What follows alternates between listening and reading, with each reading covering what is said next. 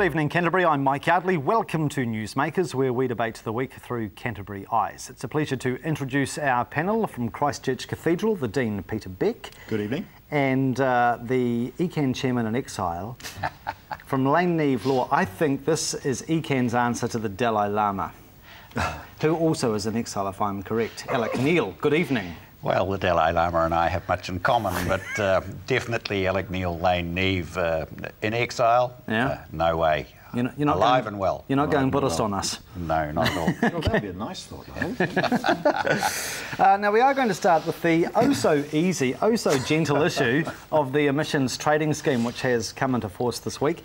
Should New Zealand get in behind it, or will it be perceived as a long-term lemon? Alec?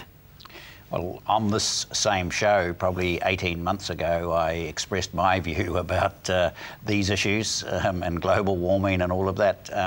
I believe that we have a responsibility to be in a scheme, whether we should lead the world or not. I said on this show at that time, we should be in concert with Australia and the USA, and I haven't changed that view. But hey, we've introduced it. Australia, in turn, have got rid of their Prime Minister. So perhaps we are playing the game as it needs to be played. John Key is still in power. So do I take it you think New Zealand is out in front on this issue? Oh, I definitely believe that we're out in front with respect to our Western closest partners, and that is Australia and the USA.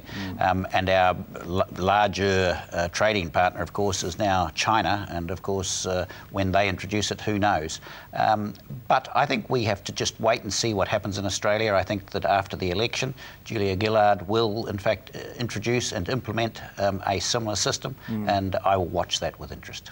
Do you think, Peter, John Key is right, and I'm sure Labour politicians would say the same thing, that at the end of the day, New Zealand must be seen to be pulling its weight if we want to, for example, keep selling Canterbury lamb into British supermarkets? Absolutely. I think the Aussies are wimps.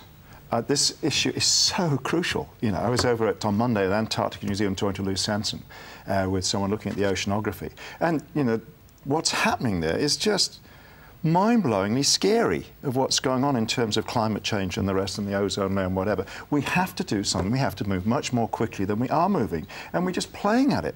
I mean, we may be a little bit in front, but it's hard. It's a little whimper, really, in terms of the kind of things that we should be doing. So I'm all for us doing this. We've got to do a lot more.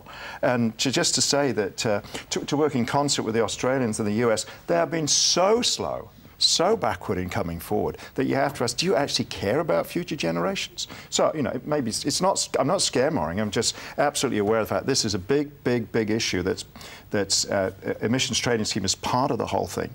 But unless we tackle this issue as a world community, we ain't doing it very well at the moment, we are in serious trouble. My concern is that carbon trading, no one fully understands it. The people that are going to get extremely rich are the traders. Absolutely. And that, in fact, the reality is that these trees and things won't be planted, but somebody in operating a computer somewhere in the world, probably in a tax haven, will become extremely rich by operating the trading schemes. And that's of concern to me. Yeah, I agree with you. How damaging do you think the revelations in the lead up to Copenhagen have been in terms of public buy-in to man-made climate change? All of the exaggerated claims that, you know, the Telegraph newspaper in Britain revealed and so forth. Has that been a really damaging factor? I think it's undermined some credibility, but again, the overall evidence, wherever you look, is actually saying, look, there may be a natural process in this, but there's a hell of a lot of man-made consequence in what's going on here. Yeah. So, you know, it's a bit unfortunate that they didn't actually sort of provide the substantial evidence that was required, but it is there. It's just, I don't know what happened, but certainly the vast majority of science, I mean, to actually say that this is nothing to do with us anymore is nonsense, absolute nonsense. And again, you know, I was down in Antarctica last year meeting the scientists at McMurdo, the American station. They took us round stuff, they showed us stuff, as with some of the people from the Erebus, you know, relative to the Erebus crash, where they're looking around there. And I said at the end to this American scientist, so what's the prognosis? And she said, as you might expect, she said, well, for the Earth will carry on, obviously. But for the human race, it's up to us. And that's right, it's up to us. And we ain't doing very well at it at the moment. Obviously, given your political past, you know how tough these kind of issues can be politically. Do you think National is going to lose a bit of support to act over this? Over the next 6 months, the answer is very much yes.